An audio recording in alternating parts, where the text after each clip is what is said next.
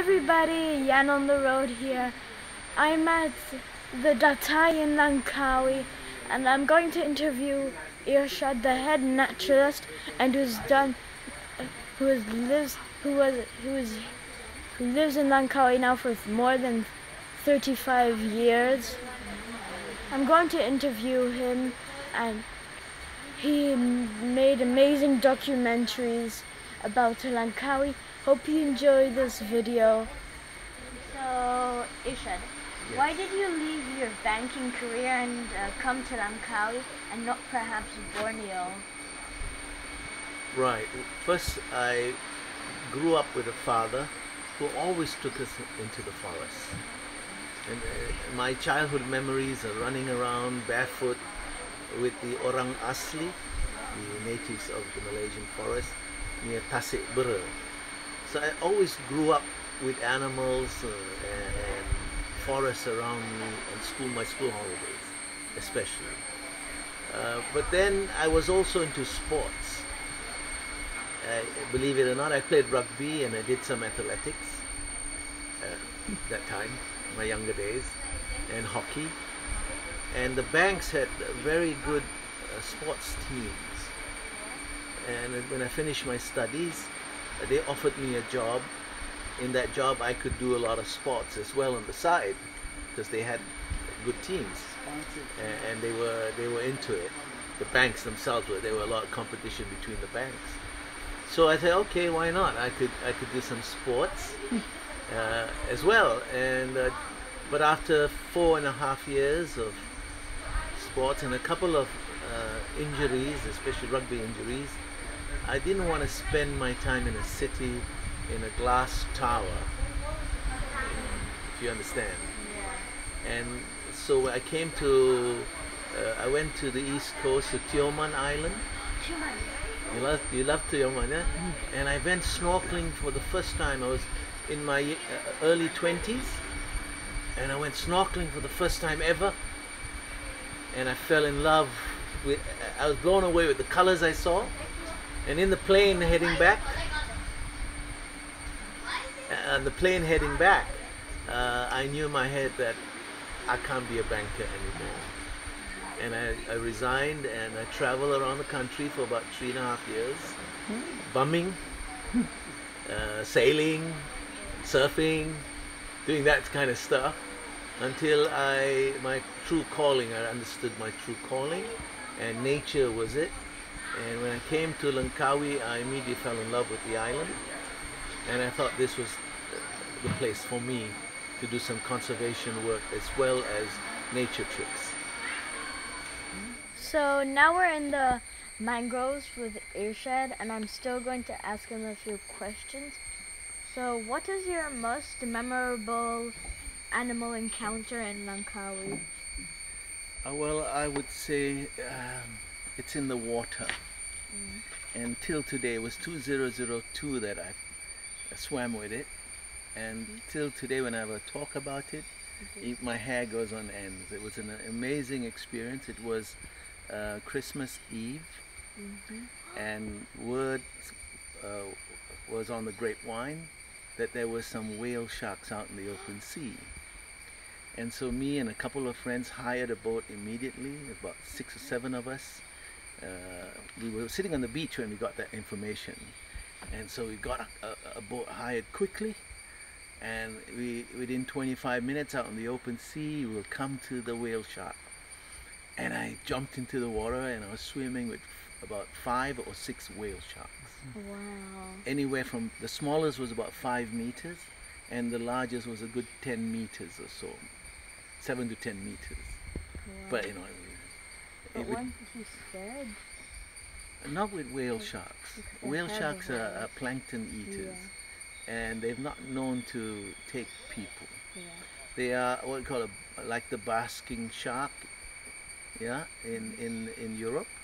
So they eat little tiny plankton and very small fish, and they were all up on the surface. And I jumped in, and the swim with them was amazing. And I accidentally, which was naughty of me, and you must never do that, I accidentally stretched my hand out, and the fish accidentally caught hold of my hand with his pectoral, his fin, and it took me for a ride. I went about 5 or 6 meters into the water, and I knew I had to release. And I was abuzz for 2 months after that, year to year grin, and even thinking about it bring me a lot of good memories. I heard that you are creating animal corridors. That's right. Under the Datai pledge, we have 4 pillars, and one of the pillars, called Wildlife for the Future, is to try to reconnect all these fragmented habitats together. So at the present time, Langkawi has lost about 50% of its natural heritage, mainly to agriculture, and then road infrastructure cutting through and separating habitats.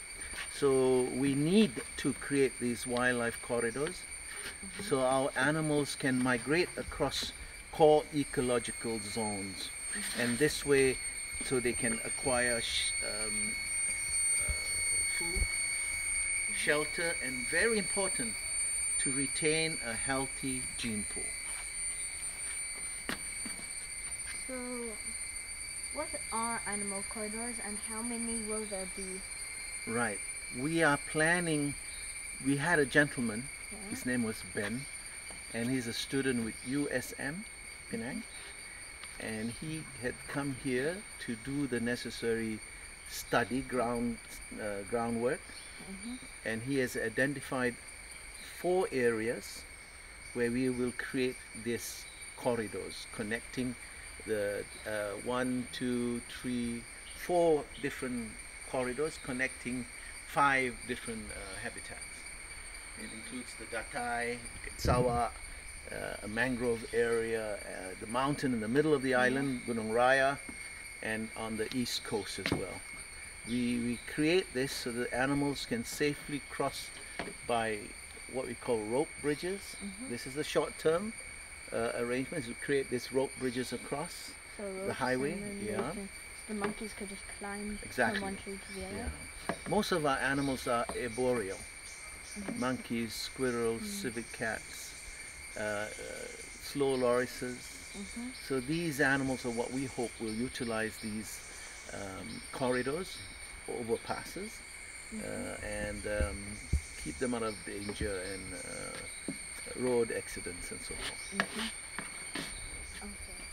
What was your biggest achievement for the Datai?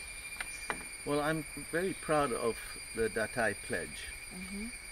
And of course the Datai pledge has been in the works for well over many years when I started working here. But all it had to have was a general manager like Mr. Girodon, who just ran with it, heard what we required, he added things to it as well. And I think that has been an incredible achievement for us, is the Datai pledge, and the support we're getting from the parent company, from the general manager, and the team we have. We have an incredible team for Wildlife for the Future, a wonderful group of marine biologists for Fish for the Future. And you've met Remy? Yeah, and he's involved in Pure for the Future. Yeah, and of course we have Youth for the Future as well, where we'll engage kids in school. I think that is the best thing we've done so far. Yeah. Thank you, Mr. Irshad. It was my pleasure indeed. Thank you so much. Thank you.